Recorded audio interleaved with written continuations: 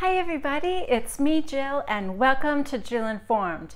This is the recap of the Real Housewives of Beverly Hills, Season 8, Episode 16, Holy Schnitzel. The ladies are in Berlin and today they have split into two groups. Lisa Vanderpump, Dorit, and Erica have gone shopping and they have Axel, their personal shopper for the day. And Lisa Rinna, Kyle, and Teddy have gone out to breakfast. We are cutting back and forth between these two scenes, basically just to show us that these ladies are high maintenance. This poor waiter, they keep trying to order like soy milk or a latte or this or that. Kyle didn't like how her eggs were cooked. She had to send those back.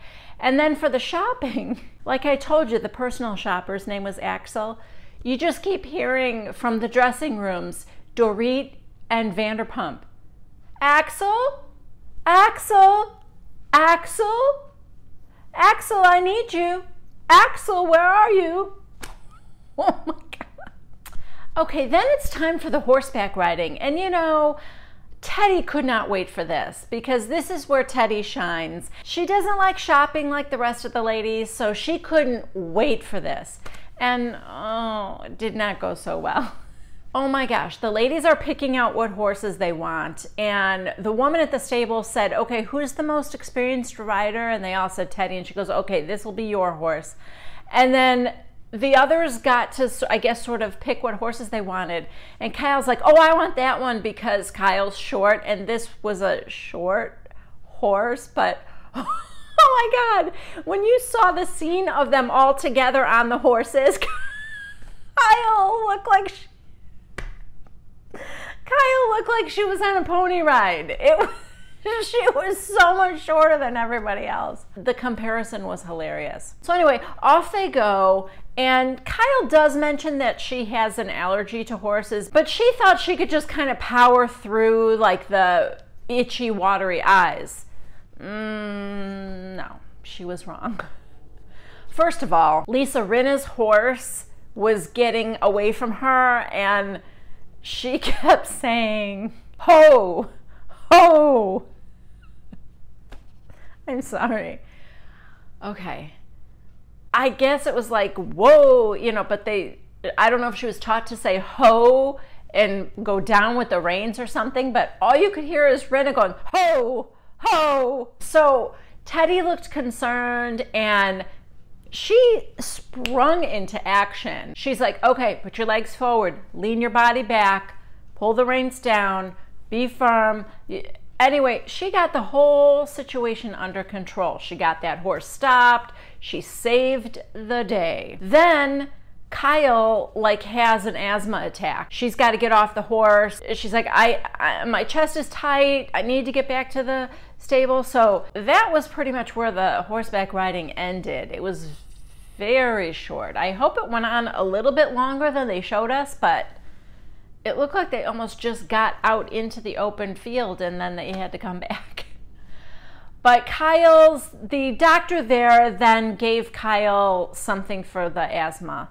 And then she was having like a panic attack, which she said comes on when she's feeling a lot of stress.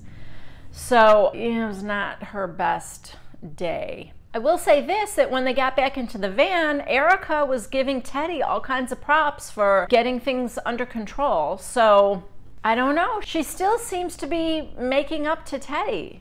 I mean, listen, the girl's got a lot to make up for, but I mean, I'm happy. Let's just put it that way. Next is the dinner in Erica's room that she had planned the night before. And she talked about how, oh, she went over the menu with everybody and the staff just took care of everything and how great it was. So she's greeting everybody at the door. Everyone's all fancy pants. Erica's got on this lovely outfit with a pillbox hat and like netting over half of her face, gorgeous red lip, perfect typical Erica look, you know? And everybody else is fancy and nice. The first course is veal tartare. All right, let me just say this. I'm not eating anything tartare, but I'm certainly not eating veal tartare. And I'm not alone because most all of the women, other than Erica and I think Kyle, the rest of them wouldn't even touch it. So I felt a little bad for Erica, and I was wondering if she was gonna like have a fit, but she didn't. Then the discussion got to like asking Kyle how old she was when she first had a panic attack, and she said 12, which was like, you know, way too young. And I don't know if Rinna was like had to outdo her or what, but Rinna says Delilah was 11. Okay, weird thing to brag about, but okay, that's how it sounded anyway. So then, switching gears, Lisa Vanderpump says, on this trip, I just feel like I'm in a really good place with everybody here. I know that wasn't the case in New York. Dorit butts in and says, I will say, I hate to draw back, but Kyle, I really was hurt by you. That night of her Bella party when Kyle told Lisa Vanderpump what was said when she and Lisa weren't at that dinner. Yes, that's right. Our second course for the evening is rehashing old news. Unbelievably, they are pulling out all the favorites. It's the greatest hits of the season. Needygate. We've got Periodgate, when Erica left to the beach house to go stay in a Comfort Inn. We are even bringing back Pantygate from last season. At first, Erica, Lisa Rinna, and Teddy were staying out of it because it was going back and forth between Dorit and Kyle, and Lisa Vanderpump is kind of defending Dorit, which was really pissing off Kyle. Teddy finally felt like she wanted to say something in defense of Kyle because, I mean, it felt like 2-on-1. It really did. All she really said was, you know, we're going around in circles here. The bottom line is, if you don't want somebody to say something, just don't say anything bad about people. You don't have to worry about this then. And then Lisa Vanderpump shut her down. Yeah, her new little toy teddy bear, she just says, Teddy, stop. This is different. And you know what? In case you're wondering about the hierarchy of this relationship, wonder no more, because Teddy stopped. That like kind of shut her up. There was this awkward silence, and then finally Lisa Rinna, coming to Teddy's defense, said, oh, come on now. And Lisa goes, well, I mean, she didn't know that, she doesn't understand the relationships. And Lisa Rinna's like, but everybody can give their opinion, you know? Like, you didn't have to shut her down. Teddy does say to the confession cam, how is it okay for her to be defending Dorit, but I can't say anything in defense of Kyle? I mean, I just felt like she could have used somebody on her side. Anyway, this conversation, I can't make heads or tails of it anymore. I mean, they are, like I said, we threw Pantygate into this. They are jumping all over the place, or at least Dorit is. I think Kyle's trying to keep up with it, but everybody else, including me, is confused. I don't know what Dorit is saying. I think Dorit is just trying to muddy the waters and make herself look good by bringing up old stuff. I don't know what she's doing. Things wind down, and Lisa Vanderpump says to Kyle, why don't you just sleep on it? Everyone kind of laughed, and Teddy goes, oh yeah, let's talk about this again tomorrow. So then Erica says, well, thank you all for coming. Now get the fuck out of my suite and stop fighting. And Dorit says, we're not fighting, Erica. We just cleared the air. Cleared the air? How is making everything 100 times more confusing clearing the air in your eyes?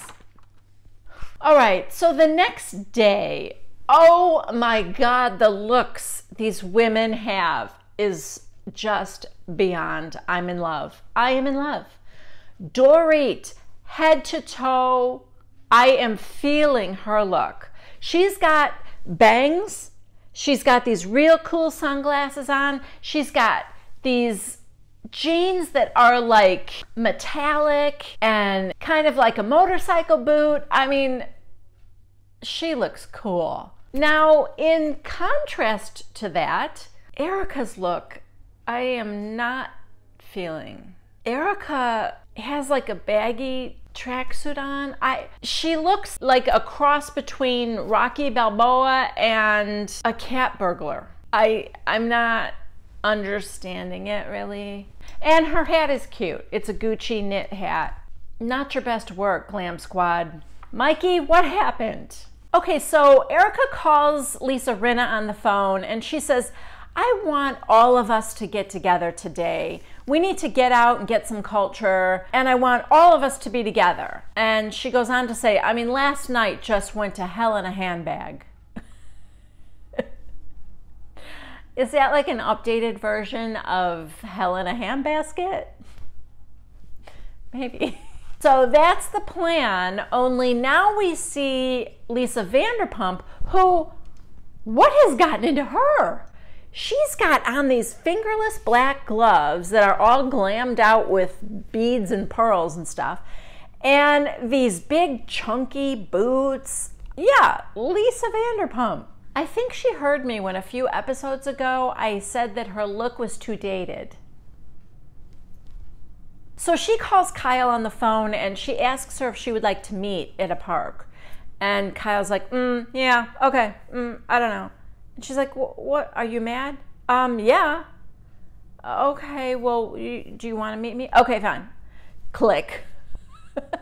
So those two go to meet and talk. Meanwhile, the other four ladies get in the van and they're getting started on their day, I guess, without them, and they're going to meet up together later. Again, we have a little cutting back and forth scene, and actually both groups are talking about the same thing, which is the relationship between Kyle and Dorit and Lisa Vanderpump. And you know, it's funny because I feel like all the other ladies were also trying to explain to Dorit Kyle's point of view. Dorit couldn't see that Lisa Vanderpump was even on her side. Oh, I didn't see that. And the others were like, well, yeah, she kind of was. And then Kyle was basically saying the same thing to Lisa Vanderpump. Vanderpump goes, whenever you're hurting, I'm always on your side. And she's like, well, you weren't last night. So she said, well, okay, I'm sorry. So she apologized again. They end up saying that they love each other, which I'm sure they do. But Kyle is basically going to kind of keep her nose out of things from now on. You know, I'll let Dorit talk to you when she's ready, and I won't fill you in on stuff. And I think that's probably the way she's going to have to handle it from now on. I will say this, though. I do think Kyle is a match for Lisa Vanderpump. I think they're at least more equally matched than, for example, Vanderpump and Teddy. But Kyle seems to stand up for herself and stand up to Lisa Vanderpump. And honestly, I think Lisa Vanderpump needs somebody like that in her life. I think, you know, you get surrounded by too many yes men all the time, and that's not good for you either. So I think they do have a genuine friendship and they do genuinely care for each other. I think it's a good relationship, and for right now anyway, it looks like they're good. Okay, so now all the ladies have met up together. They look freezing. I don't know how cold it is out there, but you know, they've all got their cute clothes on.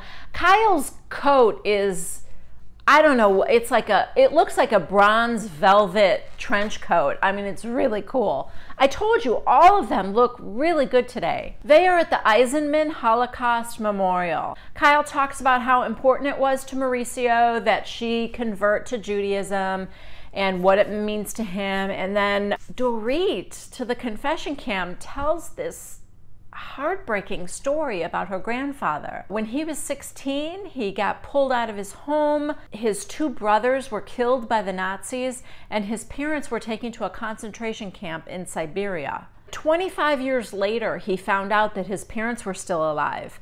So he went back to Israel to find them. And when he got to their house, or his mother's house, she opened the door, and because he was like the spitting image of her husband, she knew immediately that that was her son. And just, you know, they fell into each other's arms and they were reunited. And it was, oh my gosh, I brought a tear to my eye. Listen, I gotta tell you something else. That's a better Holocaust story than Siggy's. Next, they go and visit the Berlin Wall, and so much reflection in one day for these ladies. So that night, they all get together and they're going to a beer hall to have Wiener Schnitzel and drink beer and dance and have fun. Lisa Vanderpump mentions that it's her last night because she has to go back home and accept an award for her documentary on the dog abuse in China. And Erica says, oh, you're going to miss the boat. Apparently they're all going on a boat. Somebody said, I thought there wasn't going to be a boat. And Erica goes, I lied. Just like that. I swear to God, my cackle sounded exactly like Erica's. Play back the tape. And they all get up and they're all dancing and hooting and hollering and having fun. And that's where this episode ends. Thank you so much for joining me. Please subscribe to Jill Informed if you haven't already. If you have subscribed, thank you very, very much. I really appreciate you. Please give this video a thumbs up if you liked it, and don't forget to leave a comment down below. I love to hear from you guys. If you would like to get notices every time I have a new video out, then go ahead and click on that bell down in the corner. Thank you again, and I will see you next Tuesday at 1 p.m. Central Time for the next recap of The Real Housewives of Beverly Hills. Bye-bye.